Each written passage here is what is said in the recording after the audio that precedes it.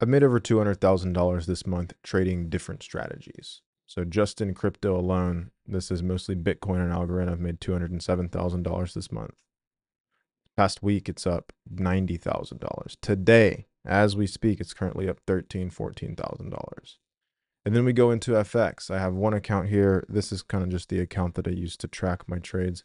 It's kind of a burner account. Let me just go ahead and close all these positions here because I'm trading back on MetaTrader now. And this week I've taken an account from 50K to, we will see exactly what it is. Let's go check right now that all of these are closed out. The account is currently at $61,000. So I've grown it from 50K to 61K. And you know what's crazy is I've literally called all these trades for free. The entries, the exits, explanation, literally everything live. I just do it live for free in my Telegram channel. It's the first link in the description of this video. I'll probably put it in the pinned comment as well or something. And people may wonder why I seem so delusionally confident. The reason is because I just do very, very super high production quality analysis, nothing immature ever.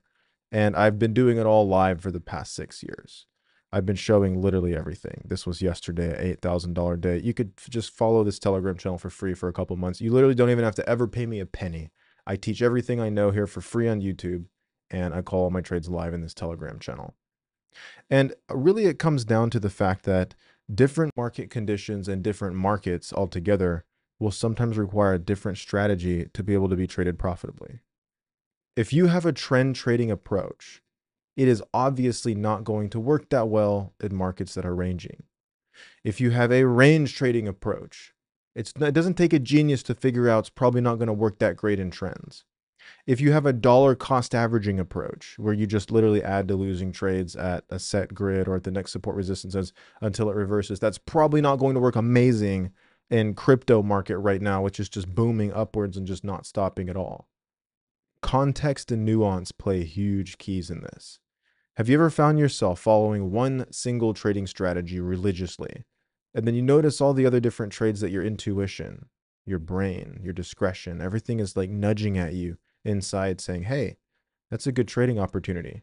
But then the logical side of your brain says, no, we can't take that. Doesn't fit the strategy. It has to fit the freaking rules. Let me give you a very simple example to prove to you you're never going to be profitable following just one trading strategy with very clearly defined rules. The simple explanation is go and code those into an algorithm.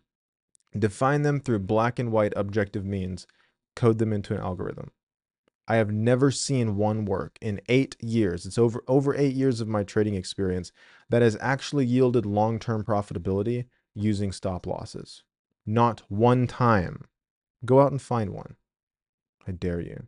Maybe there's some exist now. I don't know. Maybe the quantitative firms are able to do it. However, there's also strategies perform different in every market environment. My approach to crypto has been for a very long time, although I have traded futures at times the same way I trade FX, but my overall approach to crypto is just buy when things are down and hold until things go up and then sell and then rinse and repeat the process. It's been the same thing for years. And my approach to trading Forex has been more or less buy when I think it's going to go up, sell when I think it's going to go down, and then use some sort of a risk structure. Whether that risk structure is dollar cost averaging or hedging or using a stop loss or using a pseudo martingale approach to add with a multiplier at the next zones to get it to reverse and hopefully come out in profit and letting the stats play out. All of these are different things which, depending on the context of the trading opportunity, can be utilized to not just my advantage, but to your advantage. And the way you learn this is through simply getting experience. Have you ever been about to take a trade and then you look and you see, okay, normally I should buy here, put the stop loss here, target up here. You've got your very handsome, sexy 1-to-3 risk to reward ratio, but then something doesn't feel right. Something like you look at the market and like, maybe it looks like it's going sideways. Is this really the best time to buy?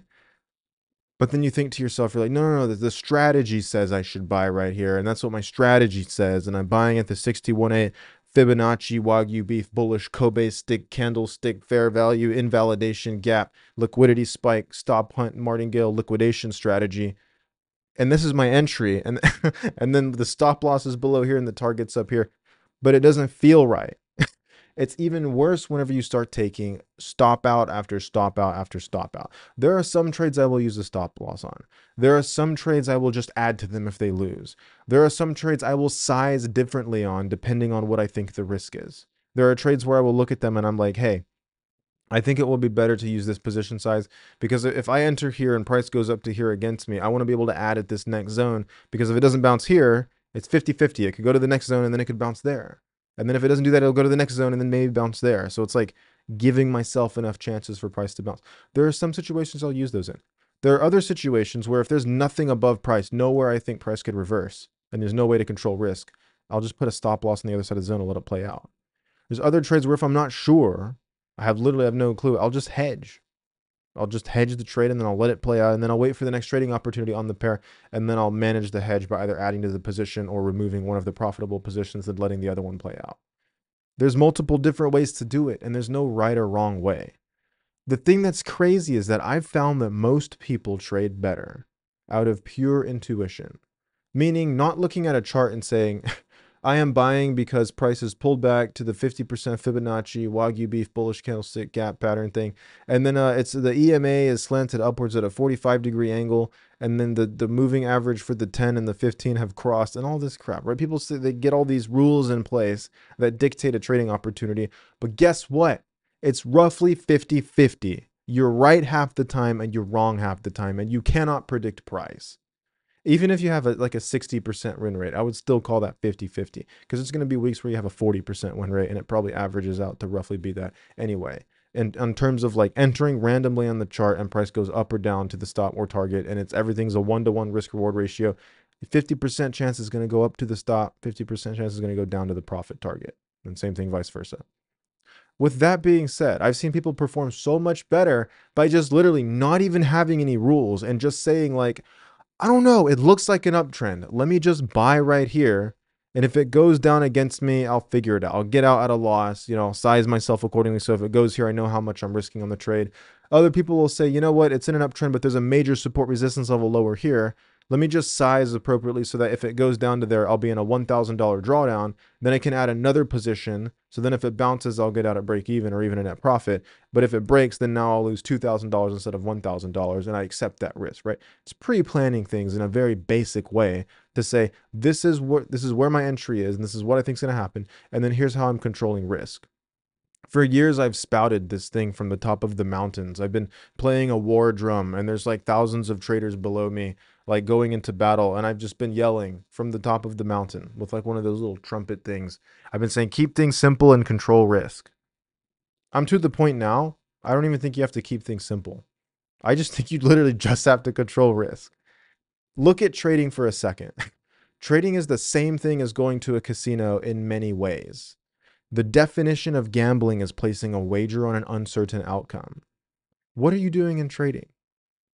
Are you certain about the outcome? If the answer is no, if you say yes, just leave this video. There's no way to save you.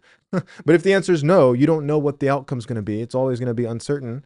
Then what are you doing in trading? You're literally placing a monetary bet, a wager, on that outcome that is uncertain, which is the definition of gambling. So in a lot of ways, it's not much different from going to the casino. You may have a different strategy for playing blackjack than you do poker, than you do literally being like full degen playing the slot machines and any other games like Baccarat and a bunch of different stuff.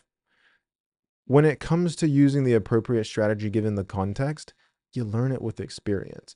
And you also learn it by not operating or reasoning based on analogy or metaphor or looking at everyone else's stupid opinion online. You guys want to see some stupid opinions? Go into the comment section of this video and watch everyone argue about everything that I've said in this video. You'll see some pretty stupid stuff.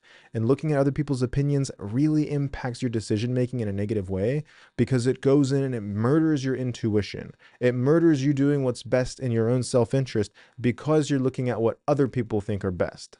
And one thing I've learned very, very clearly in the past few years of me trading is that very few people want to actually think for themselves. It's very, very unfortunate. I try to motivate people to think for themselves by helping them develop their own trading approach and get experience and data to show them what works in practice, and they can just do more of what works and less of what doesn't. Everyone's going to end up trading differently. But most people don't want to do that work. You'll go to become a doctor and it takes you 12 years. You go to become an attorney, it takes you 6 years. You go to do all these other high level skill sets in life that pay a ton of money. And everybody knows, yes, there's a ton of work involved. It costs a lot of time, oftentimes money, oftentimes work and everything, and mental agony and stress. And you're not even guaranteed to be successful. Like, so many people drop out of medical school. So many people who go into college with the intention of going to medical school do not even go to medical school. It's difficult, but yet people come and approach trading, this thing where you see gurus claiming to make millions of dollars online, myself included. And that being said, you will then look at that and think, wow, trading is easy because so many people are doing it. Because you're seeing a sliver of people on the internet trying to sell you something, trying to say, hey, buy my course. Look, I'm a billionaire in trading. Buy my course. I'm going to teach you the keys to the kingdom, all the secrets, right? There's no secrets. Literally, the secret is just go and literally get some experience trading for a year or two and track what you're doing. And like, don't look at other people's like opinions online. The way I trade, I've openly shared everything I know for free on YouTube. There's not a single thing in the courses that I used to have that you can't find for free in my YouTube videos. The course is kind of organized a little bit better, but it doesn't matter. It's all for free on my YouTube channel. Additionally, the free Telegram channel I run that I've been running for over 6 years at this point. I've shared all my live trades, analysis, insights, everything over there for like the past 6 years. More or less. There's been some spells where I've taken some time off, but more or less I posted every single thing in there. And right now, this is exactly what I'm doing. Literally every single thing. This is a bona fide, glorified signals group that's for free, that I do all the information here on YouTube, and then you can watch it live in my Telegram. I don't even charge for anything else. I have a private Discord community with just people who are high level interested in actually learning that I charge for, and that's literally it right now. All my other products are closed. I don't even have them. I do like 90% of the stuff I do out here for free. And the reason I do it out here for free is because it helps more people, and it allows more people to get out of this stupid rabbit hole of going down and learning all of this stupid nonsense that is not necessary. And it also gets people out of the hole of not being able to think for themselves.